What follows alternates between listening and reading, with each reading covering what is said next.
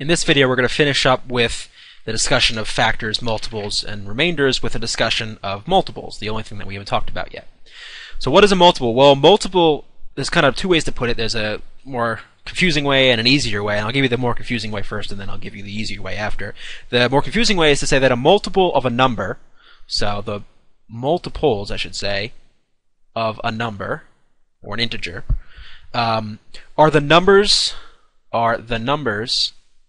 that can be divided by that number without a remainder. In other words, they're factors of it. So the multiples of a number are the numbers that are the factors of that number.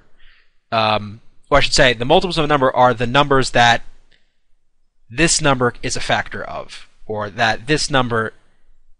So the number are the numbers that can be divided by the original number without a remainder. In other words, the numbers in which this is a factor. Okay, whatever. That is confusing. Let me give you the really easy way to do it. Let's say 10. What are the multiples of 10? Well, the multiples of 10 will be 20, 30, 40, 50, and so on. How about the multiples of 6? 6, 12, 18, 24, 30. How about of 9? 9, 18, 27, 36, 45, so on. So what's going on here? Well, we're simply just multiplying the original number by 2, by 3, by 4, by 5, right? By 2, by 3, by 4, by 5, and so on.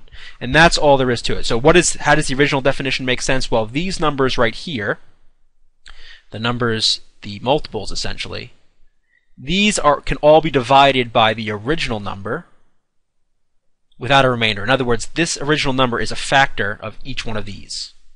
So that's what this original definition says. A little roundabout. Easiest way to remember is just say, okay, it's the number times 2, then times 3, times 4, times 5, times 6. The other thing to say is that just as 10 is a factor of these guys, 10 itself has factors. So the factors of 10 are 1, 2, and 5, and 10. Note that each one of these multiples is also a multiple of 2, 5, and 10, right?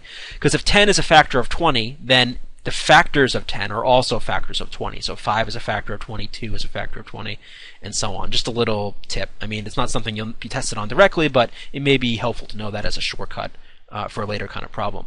The other thing you might, I don't think you'll be asked this, but it's important to remember this, is the least common multiple.